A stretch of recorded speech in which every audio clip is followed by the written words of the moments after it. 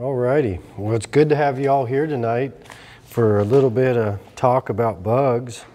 My name's Daniel Sutton and I'm with the Big Country Master Gardeners, and the person that was going to do this was unable to do it, so I'm kind of a fill-in. So I'm not the best public speaker, but I'm going to do the best I can, so bear with me.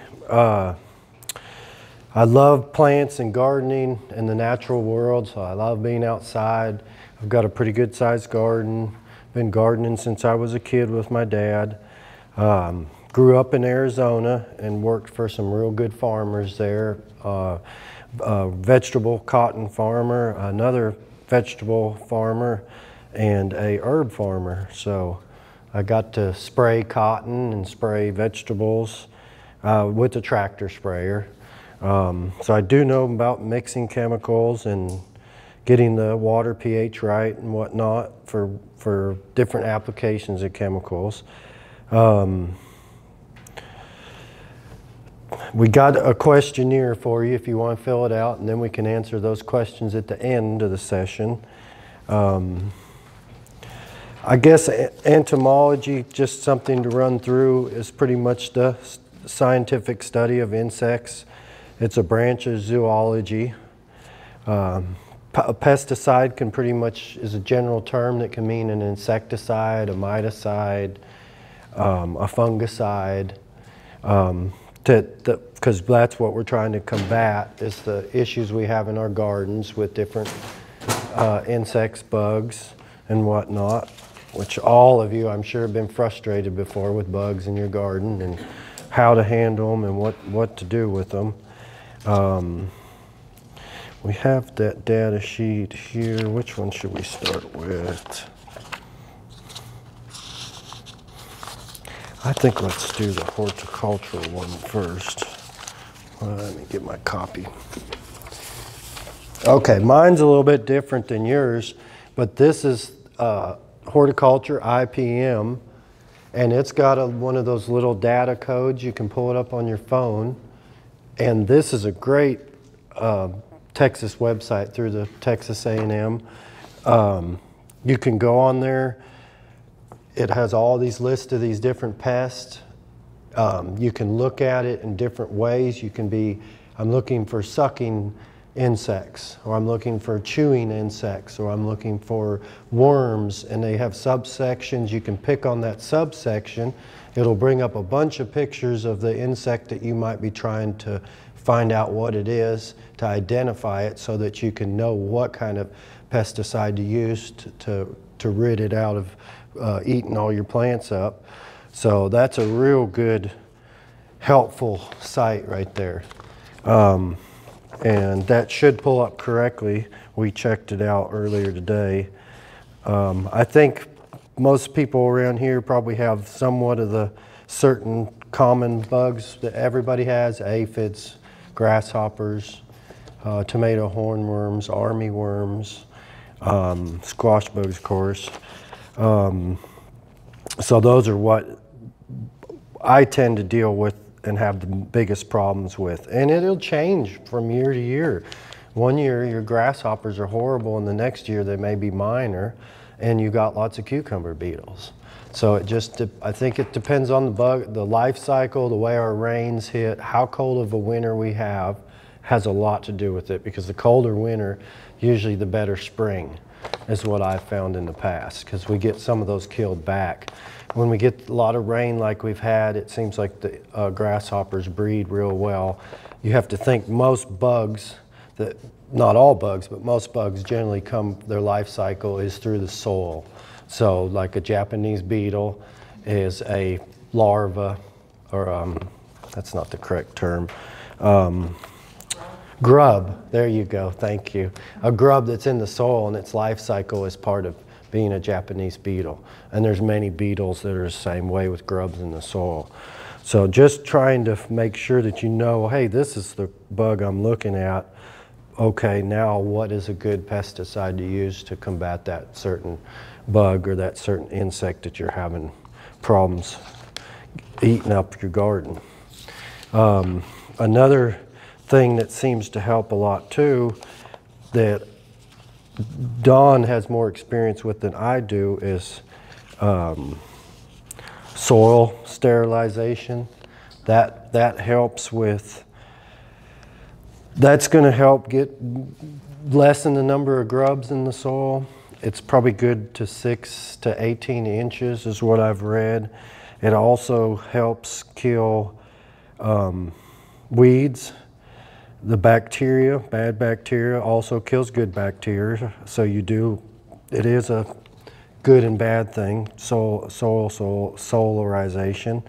But the weeds is what I've found it combats the best. So that's why I like that route, because it's almost like it sterilizes it. You want it to get to about 130 degrees, is that roughly? And you can check that with a thermometer. You want to kind of keep it moist. It gives you good information in here, how to lay it. You can put drip lines or soaker hoses underneath it. Once you go out in the morning, you should always see some beads of water. When you don't see those beads of water anymore, you need to water it again, and that keeps that cycle of superheating that soil underneath that plastic. Some people actually remove the plastic, move the water lines over, rototill it to mix it up, mix up some. Hopefully you're pulling some of those seeds back up to the top closer where it gets hotter, and then you cover it back up again. It seems to do pretty good on Bermuda grass also. And there's lots of different information on the web about soil solarization. So you can, there's different ways people do it, different plastics they use. I know Dawn has suggested going with a 6 mil rather than a 4. So a heavier mil plastic is probably better because you can reuse it also. So once you get done in one spot, you can move over to another spot. Another reason I'm going to do is because it's my own fault because I didn't know, and I hadn't had this problem before in the past real bad. My onion crop got a hailstorm on it, and I think that helped progress onion rot. So that's a bacteria that's in the soil, or can possibly be carried by bugs. Don't hold me to that, because I know grasshoppers can transfer diseases along with a lot of pests can. So that will hopefully combat and lower some of the bad bacteria, because I can put the good bacteria back in easier than, so I can go to the store, get on Amazon and order me some, I've got to search for the correct term for that. Anyway, they sell packets of good enzymes and good bacteria, and you can just put them out when you plant. And that generally seems to it helps. And humic and fulvic acid, which a lot of people aren't really heard much about or know much about, but that's a real good way to feed the good soil bacteria, and it helps boost the plants. It's kind of like a symbiotic relationship between the bacteria and the plants, kind of like in a forest, how they're now finding out how trees can share nutrients through the mycorrhizal. That's the word I was looking through, mycorrhizal bacteria that's in the soil. And then the one printout that you don't have is, we'll go over that one last. And I like this. I do like the trap cropping, and you guys should have that one. I like this for 2 reasons. I thought back to myself, I said, man, why didn't I plant any hay grazer? Grasshoppers love hay grazer. I should have planted strips of hay grazer around the outside of the garden. And the benefit of that too is then if I don't want pesticides on my vegetables, at least I could spray the hay, whatever green crop, summer crop, mainly hay grazer, milo you could plant also. I could spray that at certain stages, and that would trap those bugs and kill them on that before they were more invasive to the garden. One thing I want to say is everybody's different. So I'm 20 miles north of Abilene. I'm out where it's all open fields, and luckily I don't have cotton fields around me, but we do get planes flying for killing mesquites just north of me, and then they'll spray wheat crops around me for green bugs and other stuff, which that's not too horrible. I'm more worried about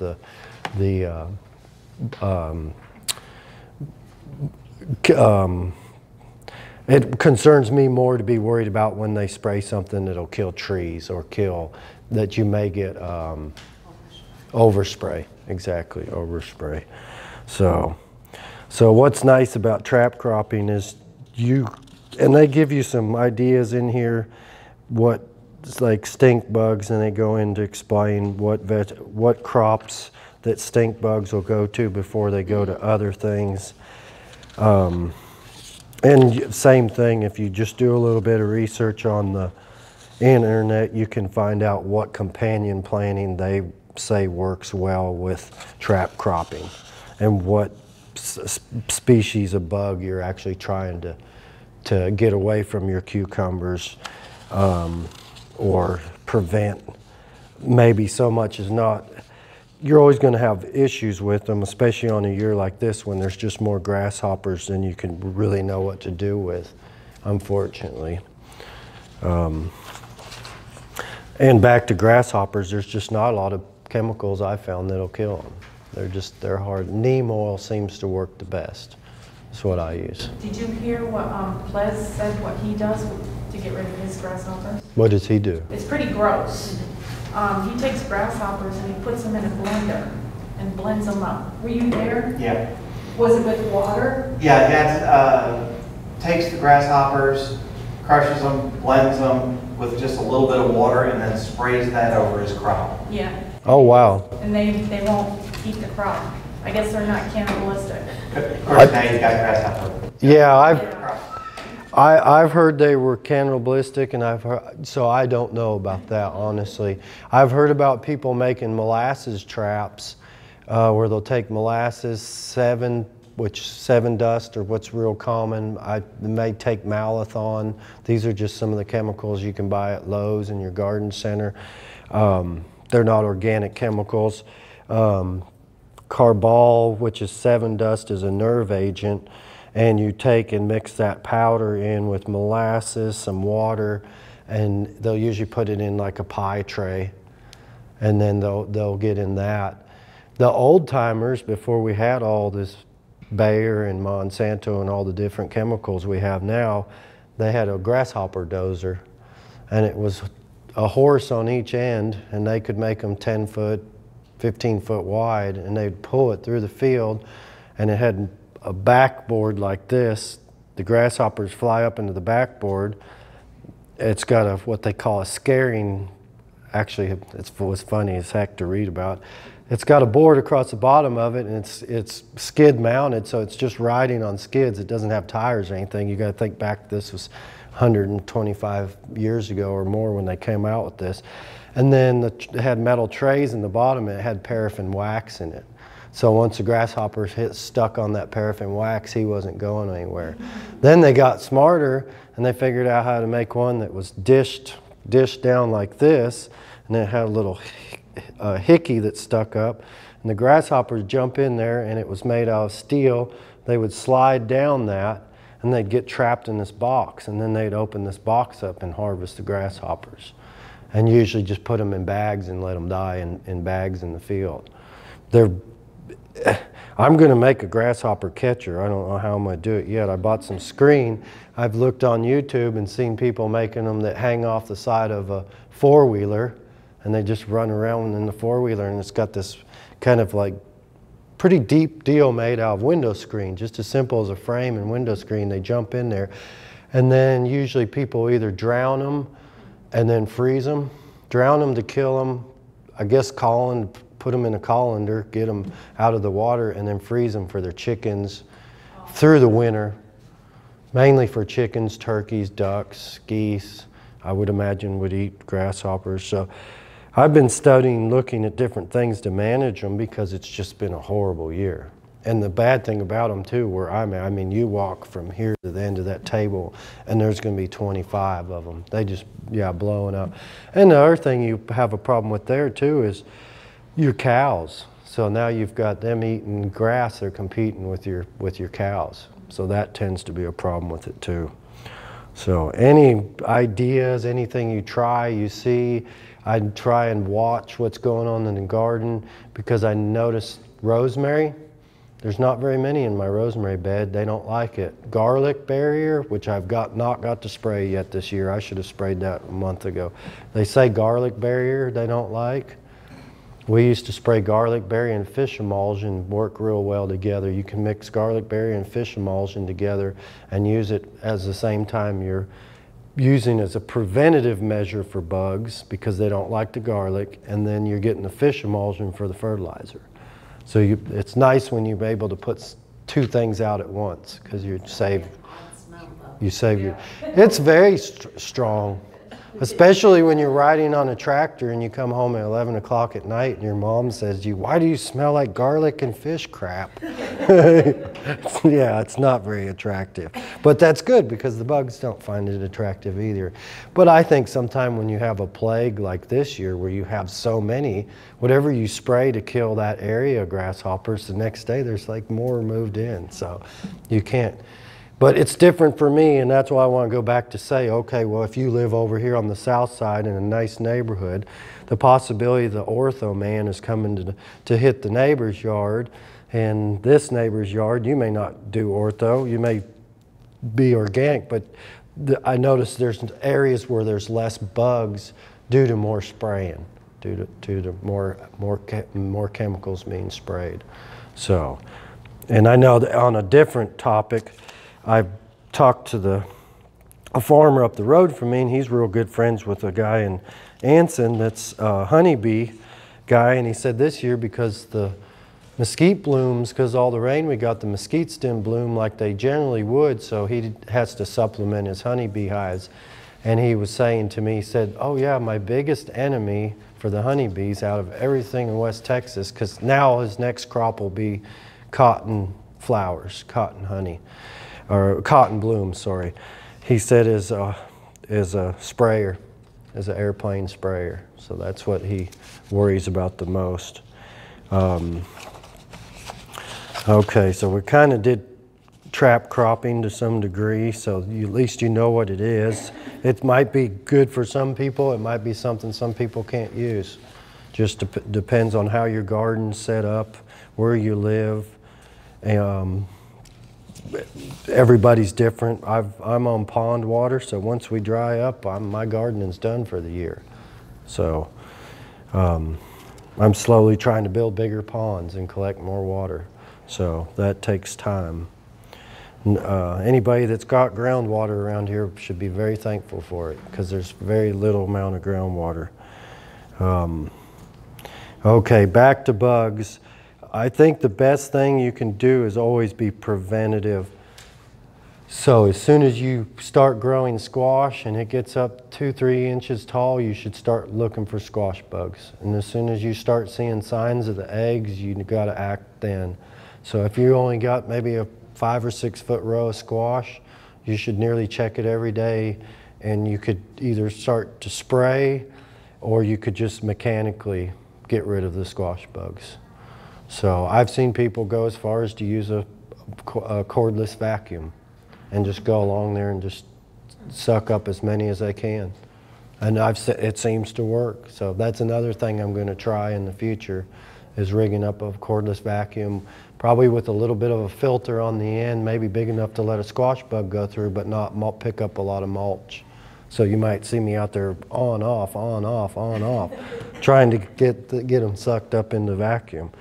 Also on grasshoppers too, they say they sell some traps. I've seen them on the internet. They look like a hanging basket, and you hang them, and I don't know if they put that's one word I can't say, pheromone in them. A pheromone in them, or they'll put some type of something that pulls the grasshoppers into that trap. They say those work well.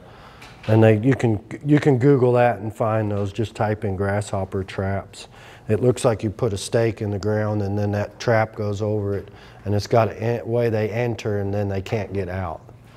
And then you... And then the squash, I put it in the 7, they kill my plant. Yeah, 7's, yeah, it's hard. It's hard. The best, The squash. yeah, yeah.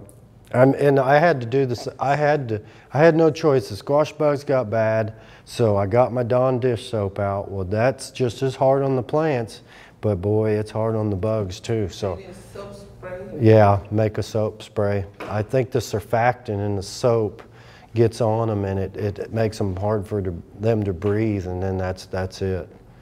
So that does help, but like at the same time, it hurts your plants. When I used to grow in a field, you was always going to have 20, 30 days between planting squash so that you could keep fresh squash for the farmer's market. So I'd get my pear burner. So they'd get bad over here in this patch, but I'd plant me another patch way over there. When they got bad over here and that squash was starting to play out, I'd just burn the whole crop and burn all the squash bugs I could, because if you didn't, once they got where they couldn't destroy that no more, you'd see a trail of them go to the next patch. So and the adults can fly, so that makes it difficult too to combat them. If they just, same with blister beetles. Those can be those little, I don't know if anybody's familiar with the blister beetles. They're kind of light brownish. They got a segmented body, but when you see those, you better get your diatomaceous earth out, because they travel in packs. They seem to stick together like a family, and once they get on a tomato plant, they will just devour it. They'll devour it. So hopefully I'm using the correct term for that bug, because it's funny how one bug might have 5 names depending on what people call it, and they'll be, actually some of those bugs will be multi-colors depending on what it can be in the same bug, but a little bit different species of that same bug. So that's why I really like this, because I can go to that website and start looking at pictures and identify, which I don't know how many people use the Picture This app. I hadn't tried it for bugs yet. Has anybody? Okay. I don't know if it works on bugs. I'm sure there may be an app out there that you just snap a... iNaturalist probably pulls it up, yeah. That's another good app for finding bugs. So yeah, back to watching and inspecting daily will help, because you can start trying to combat it before it gets real bad. So then you can usually lessen the amount of chemicals you use if you start watching close and you try to grab a hold of the problem before it becomes a real bad problem. So then, pretty much, I guess most people around here are going to spray pesticides first, which could include a insecticide, miticide, and then fungicides and barrier sprays, which I would call the barrier sprays being your garlic spray, a hot pepper spray. And I've not used hot pepper spray a lot, but I've heard other people say that it works. And then I've heard some people say, well, whatever I mixed up, I guess the bugs thought I was putting them some salad dressing on there. So it didn't work out real well. Okay, the best time of day to spray for me, what I believe and what I've been taught as a kid spraying those cotton fields in Arizona, was late. So right at dusk. And I usually would spray till 12, 1 o'clock in the morning, because it was that much cotton to cover. So the reason that too is the life of your spray. You're trying not to get your beneficials, and your beneficials are going to be out early morning. I'll see bumblebees out all day. I'll see wasps out all day. I don't kill wasps. I know a lot of people kill them because they don't want to get stung. I don't kill them because they're a pollinator. So I try to keep as many beneficials as I can. I'll actually let the grasshoppers eat up plants I don't want them eaten up, because I'm worried if I spray around those plants that I'll hurt my beneficiaries. So I never do that. And then you need to pay attention Always pay attention to your chemical labels. I wish I'd brought some chemical labels. Usually I rip them off the bottles and I put them all in one spot in a notebook in the house. I usually don't leave them on the bottles. You can. Always follow those guidelines, mixing instructions, and re-entry time. So if you know your tomatoes are going to be ready in 2 days, it's probably better to harvest them in 2 days and then spray. So just kind of always pay attention to what your re-entry times is. I'll also look for chemicals or sprays that I can use that I know, okay, this will be dead by 8 in the morning. It'll be, you know, it's when you spray it, it's got 5 hours and it's gone. So whatever bugs in that 5 hours will be affected, but after that I know that everything's safe. Or I'll use something I know that won't be, like, you know, I think Malathon and some of those, they'll be in the soil for 5 or 6 years. Some stuff you put out, it takes a long time for it to biodegrade back until it's not there anymore. So that re-entry time is always important. Definitely using surfactants. Does everybody here know what a surfactant is? I call them a spreader sticker. That's what I call it. That's an easier term. A spreader sticker is always good because it helps adjuviate the spray. I can't say that word right. It helps make it sticky, so it'll stick to the plant. Some of them actually help the stuff stay mixed in the water, and there's lots of different surfactants for different applications. The one I brought today is yucca extract. So that's from the yucca plant. And it's got that nice brown color, and it smells a little bit like molasses. And it's sticky as heck, as you can tell. It's pretty sticky. And you just put about a half to an ounce per gallon, and that'll help that spray atomize a little better sometimes and stick to the plant better so it won't run off. Because it's real important, not so much as a home gardener when you're using a pump-up sprayer, but when you're spraying in a field, you have to atomize that right, because too big of a drop of water just rolls off the plant. So you kind of want to find mist. The same thing with the sprayer like this. This is a nice sprayer. I've learned my lesson buying cheap sprayers before. They don't last, they don't hold up. This was probably $50 or $60 for a Husqvarna. So far I like it. I got my little bag on here somebody gave me for a Christmas gift, so I put my little sprayer nozzles in there so I don't lose them. And then I find me an old dog deal so I don't get tired. So that helps. And then this is that adjustable nozzle where you can open it up and it's a circle spray. So it's always going to spray in a circle. You can open it up depending on how much. When I start out and the plants are little, it's nearly closed and it's just a small cone. When the plants get big and I need to cover that more area, I open up. And then if I want to put a fan on here and just have a single fan about that wide and go over the top, I can just change this tip out. So these changeable sprayers are nice. They give you more options to spray with. And you can change different fan types. They'll have ones that'll be put out more and put out less. So you can just kind of set that up the way you like it, which works good for you. And then another very important thing always, no matter what kind of chemical you're using, pesticide, insecticide, fungicide, always use your PPE. So that's your personal protective equipment. I start with these. I put on my rubber gloves. I got lots of grass burrs, so I use these even when I'm pulling weeds because they just protect my hands from the grass burrs. So I go through about 20, 30 of these boxes a year because I'm a mechanic, so I don't like grease and diesel and all that on my hands, so I'm always, some days I'll go through half a box if I'm doing something that's really nasty and messy and dirty. Other thing is a respirator, especially for diatomaceous earth, because you can see how fine of a powder that is. And this, I love diatomaceous earth. I think that's my #1 go-to chemical. If you think you have worms, you can eat this.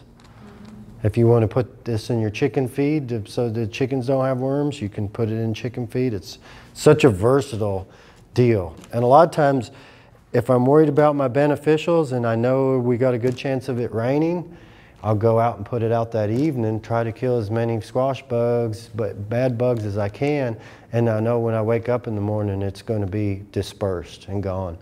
Or if I'm worried about it hurting something, I'll go back with the cordless blower and I'll blow it off the plants real early in the morning before most of the bees and beneficiaries are out, just to remove it, just to try to get it removed. You could always do the same thing with the garden hose and water if you wanted to wash it off the plants. If you was out there at 9 o'clock in the evening trying to kill squash bugs and cucumber beetles and whatever, you could throw that on. You can always use a duster too. Just stay upwind of it. So if the wind's, I'm always upwind of it and I just work my way down the garden, because this will travel, on a windy day, this will travel 50 foot. You'll just have white smoke cloud in your garden. This one's a piece of junk. I recommend the yellow version. It's a different manufacturer. This one came from Garden World, but you can look them up on the internet. Just the yellow one is a lot better. This tends to clog all the time on me and the yellow one won't. So the diatomaceous powder, and this help you with all those bugs? You need to look at the label on it, but I throw it on squash bugs, and what I guess if you look at diatomaceous earth under a microscope, it's like little sharp, tiny crystals with little sharp edges, and if it'll get in the bug's joints, it just starts eating at their joints, and that's how it works to kill the bugs. I think the older the grasshoppers, it seems like they're tougher. It seems to work better when they're small and young. And the same thing with squash bugs. The older squash bugs get, the harder they seem to get to kill, for sure, without a doubt. So that's, and then like we said, PPE, that's very important. Long sleeve shirt, gloves. If anything usually tendency to bother, if you have asthma or anything, you should wear a face mask. And usually just an N95 common face mask will be fine. You can get the one with the canisters on the side. I've used those before. So those will protect you better, especially if you, some people are very sensitive to certain things in the air. So if you're more sensitive, I definitely use probably a better mask. Then you can go into all kinds of different stuff. This is my favorite. This is, it's perithrin. That's derived from chrysanthemums or Shasta daisy? I think chrysanthemums. So this is a natural chemical derived from flowers. Now what's so funny about this to me is in the natural form, bugs don't get an immunity to it.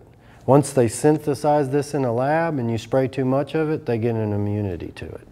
I don't understand that, but you can synthesize this, and boy, the stuff that's synthesized is 10 times better than this is. I'll guarantee you. I've sprayed it and every bug out there will be dead. Everything. But that stuff's probably now, it's probably $200–300 a gallon. This here, I think, was $100 a gallon. So none of the chemicals are, usually no chemicals that cheap. So this is, I use a lot of this because if I don't spray 2 to 3 times a week, then I don't have any produce. So it's kind of, do I want produce or do I want to spray? And then I like that the environmental shelf life of this is very short. So it's only good for 5, 6 hours. Once it's exposed to the sun, it disappears pretty quick. And there's probably different brand names. You can find natural perithrin, I believe, at most garden centers and stuff. Or you can find the synthrized. I think it changes names. I think it's perithroid when it becomes synthesized, and it's perithrin when it's natural. I'd have to go and look all that up. Those kind of things ain't really that super important. I guess it's more which way you want to be. If you want to use ortho and 7-Dust and Malathion, or if you want to try to use natural pesticides and insecticides and fungicides. This is spinosad. I can't even remember. I'd have to look up now what spinosad is. I believe it's, I want to say it's a biological insecticide. What can you use for the field mice? Field mice. Well, They get every time I go water my garden, people say, shh, they run. I know I was out in my flip-flops in the garden the other day, and I was walking and I looked up, and I'm glad I looked up, and there was a rattlesnake, and he was taking off. He got over in the fence row and coiled up, and I got out there with the shotgun, and he was gone. And he had 2 or 3, I hope he didn't have my moles in him. He better not be eating my moles, because those are good. Those are an insectivore. They eat bad bugs in the soil. They eat the good ones too, but what are you going to do? There's never no happy medium. So I think with field mice, I think traps might be the best thing. I know in a greenhouse, yeah, I have to keep traps in the greenhouse. My husband, he put a trap in one section. We got one like this. The big box ones? Is it? No, the one that, like the old time, the one that popped. Yeah, yeah. He got one and he got the big one. I gave the mama. Oh, The okay. little one like that, I see it like, oh my God, I hate it. Yeah, yeah, and it seems like they're about size. Like you say, you put the big trap, you might get a wharf rat in it. And then you need the little trap, and they might sometimes get set off and not get caught. But I keep like 4 different sizes in the greenhouse, because if I don't, they eat the seeds out of the trays that you're trying to grow. I got cucumbers that started flowering and they started producing. And the cucumber, I saw this one under, and I'm like, oh my God. If they're bad, sometimes they'll eat to the side of a tomato out. They'll just start gnawing on a tomato and anything else they can find. But I think the best way is to trap them, in traps. Or cats, there you go. Cats. And that's a good way to keep snakes away too, is cats. In Arizona, everybody that lived in the desert had cats to keep the rattlesnakes away. So, this is neem. It's just a different, it's the basis of neem well, I'm not even going to try to pronounce that word because I can't say that. This is kind of one of them double-edged knife. It's a biological insecticide. It's BT. It's what they actually forced into the cotton plant, into the corn plant, so I don't know if we got BT soybeans, but this works great on worms. This is all it really is targeted for, is worms. Like earthworms or? No, like tomato hornworms, army worms.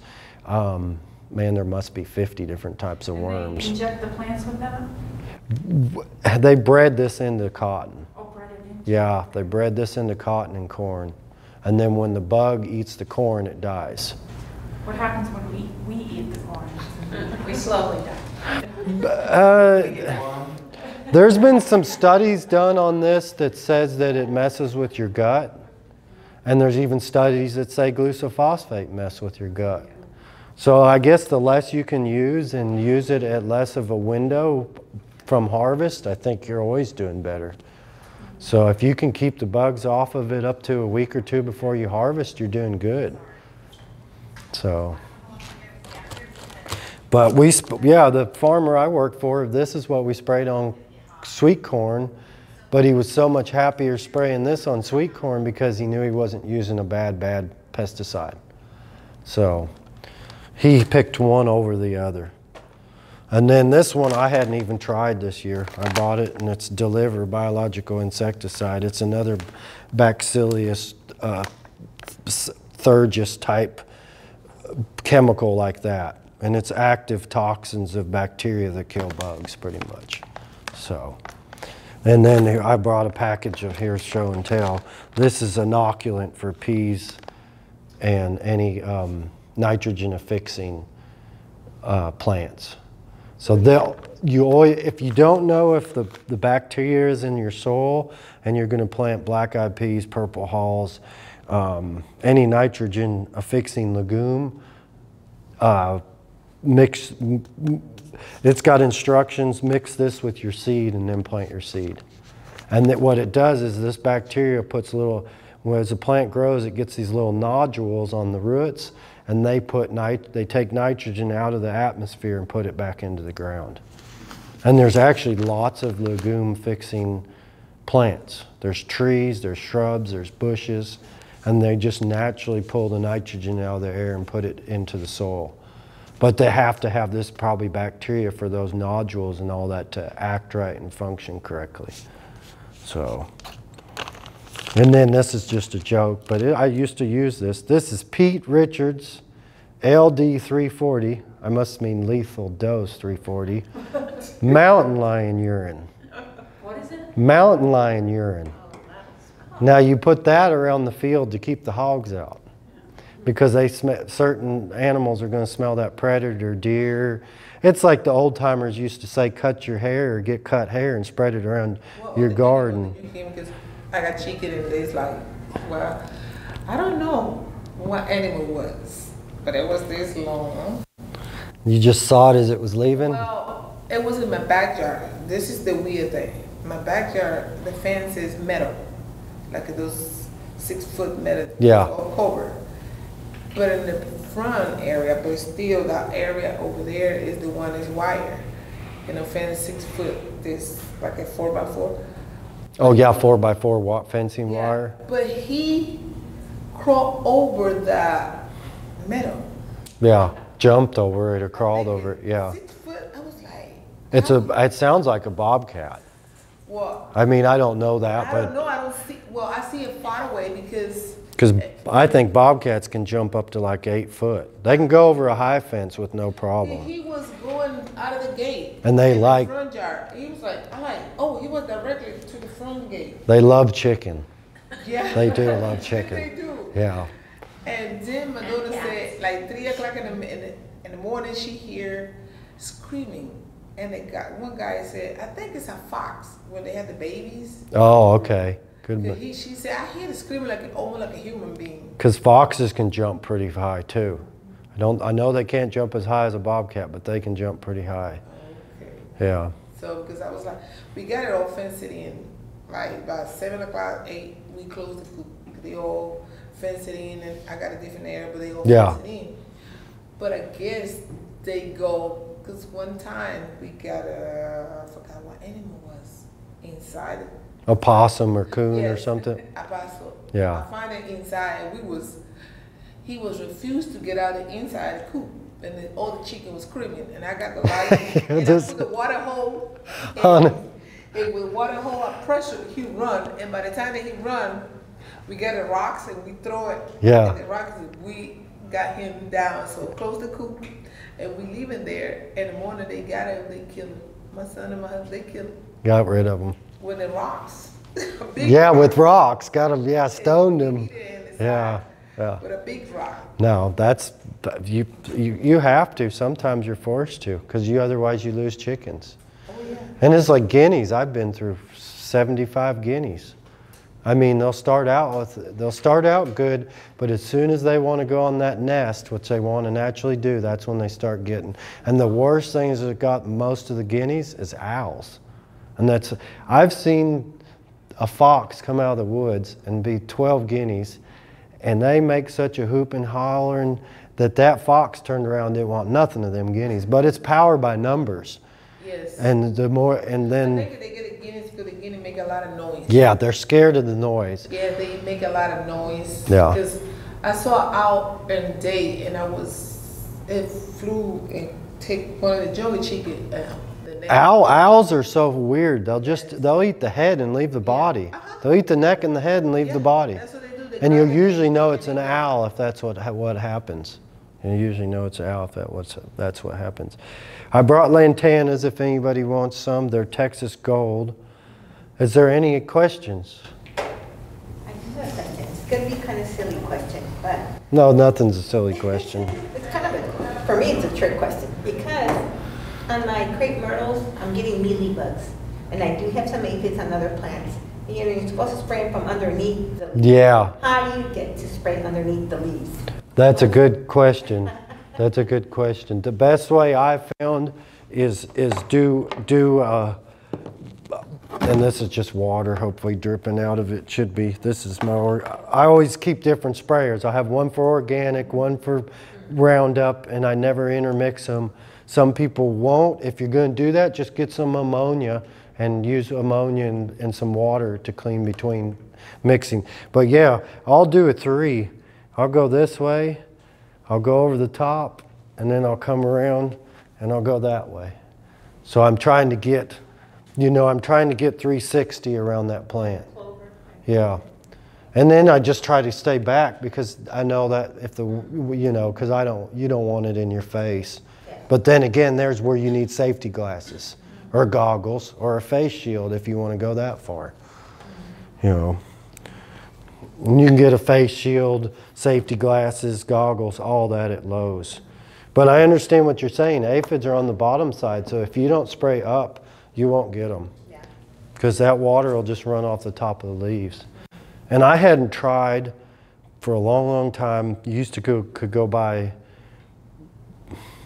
the little beautiful bugs, ladybugs, and put them out, but they always seem to disappear quick. They won't stay. They won't stay. Okay. They won't stay.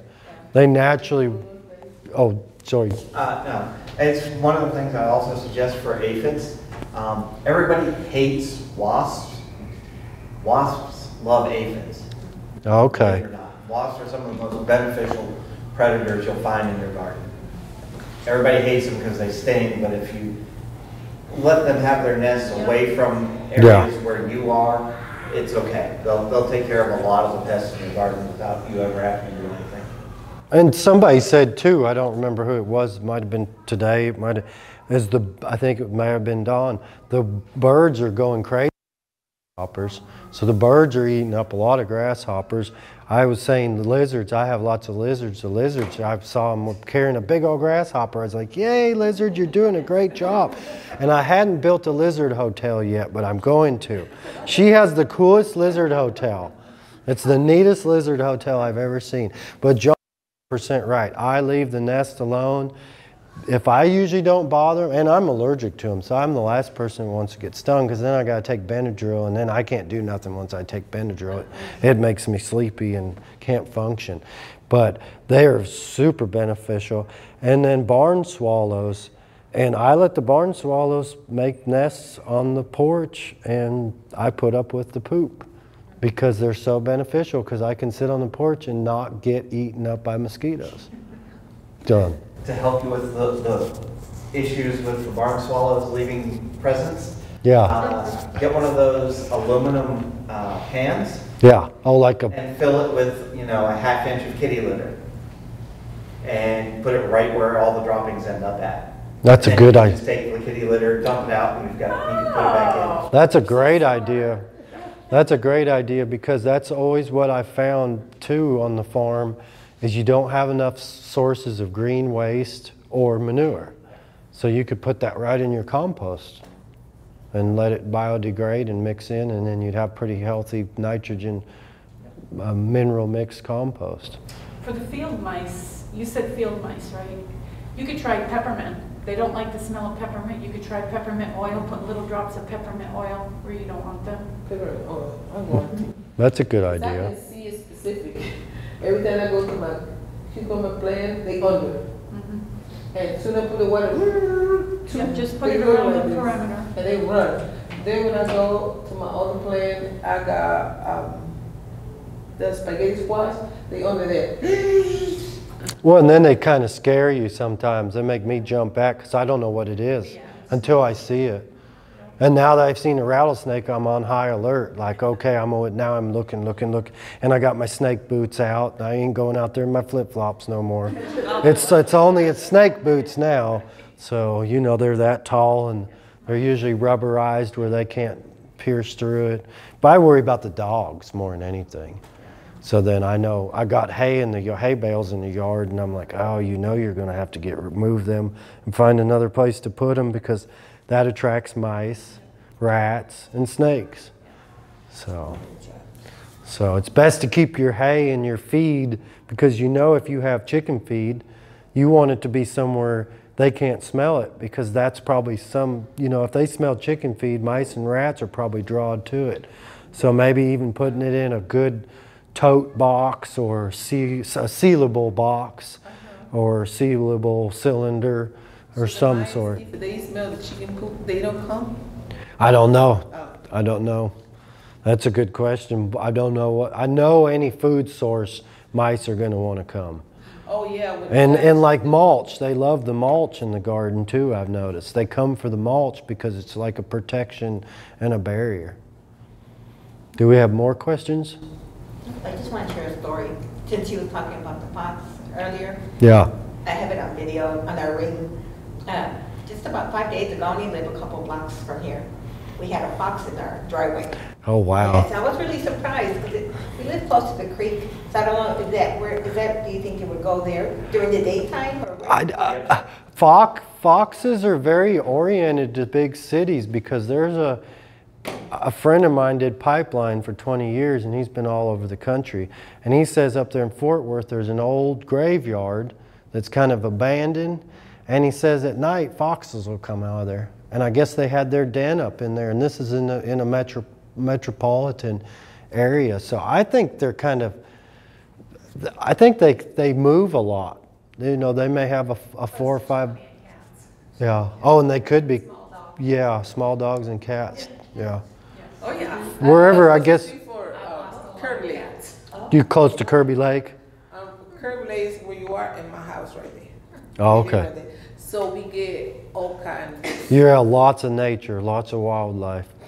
Yeah. They Yeah. love it. That's what we fencing in everywhere. I was thinking with fencing in. Yeah. With that kind of metal thing, it was not even getting through it. No, I agree. And people were asking me about problems with fencing, and I'm like, well, run a hot wire at the bottom. And the top. And the top, yep. And I always put a bob wire at the bottom to deter digging under, but a real digging animal will go way under that wire.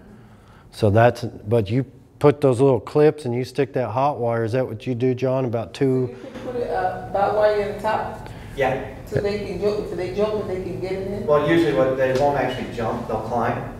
As they're climbing up, they'll run into that hot wire. Yeah, because the fence is grounded, so they're grounded and they touch the hot. So I would think it's Yeah. 6 foot will do it. So I have to at least like a 1 foot in between and do the whole thing. Yeah, I would just run a hot line, you know, somewhere about between the 5 and 6 foot level. Okay. 5, 6. Okay, so you just do one. You don't do one at the bottom. Okay. The only time I've seen. Big under. Yeah. Well, the only time I've seen people do them at the bottom was for their own dogs to stay out of the chickens. You know. You gotta keep it clean. You have to round up it or spray it constantly. And you probably could get away from Roundup and go with vinegar, but that's not cheap either to spray. Vinegar for what? Oh, 10% vinegar will kill weeds. Oh yeah, Yeah, I do that. you do that. You I use it do as some a of the spray. area I have the kids play. Yeah, I do the vinegar and soap. vinegar and soap. It works. It works on everything, right? Broadleaf or grass, everything. Then I use the spray, kill. The only bad thing, they come back soon. Okay, yeah. But they kill. You see brown immediately, like, bare next day. If you do it in the morning with this heat, by the night, brown. Yeah, yeah. We burned a lot. Like we had the burners that were as long as this table, and then you pulled a big propane tank behind the tractor, and we kept all the ditches clean that way, all your irrigation ditches. And you might have to burn probably every 2 weeks, depending on the rain and how fast weeds were growing. But you keep them clean. I mean, sooner or later you burn for 2 years on a concrete ditch. The weeds, you won't have weeds there, generally speaking. But it. Let you know we are in our burn ban. Yeah, yep, that next 90 days. Oh, okay. Well, we won't be burning. Yeah, we won't. You can burn nothing. That's the reason I got all the problems. Yeah. Yo, you have to be much more careful out here than Arizona, but you got to think there it's all irrigated, it's all green. You're not really going to catch nothing on fire. Yeah. But here, it's very dangerous. And here is kind of a scary place because you've got pretty horrible winds, straight line winds. You've got tornadoes. You've got hail. It's kind of rough. It's a fire, and I'm by Shinry, so there's Shinry on one side, and then it kind of opens up, and we've had lots of Shinry fires, and we've had people lose their houses and that, so it's chaos. Definitely, I'm like, when the fires come, I'm like, with my binoculars, how far away is it? Do I need to get out there and start playing the fence? Oh, it makes you nervous because you don't want to see nobody lose their house, but it happens. It's hard to imagine that was natural at one time, where it just burned up thousands and thousands of acres and off of a lightning bolt, pretty much. But well, hopefully that concludes our program. If no more other questions? Nope. All right. Thank you. I appreciate it.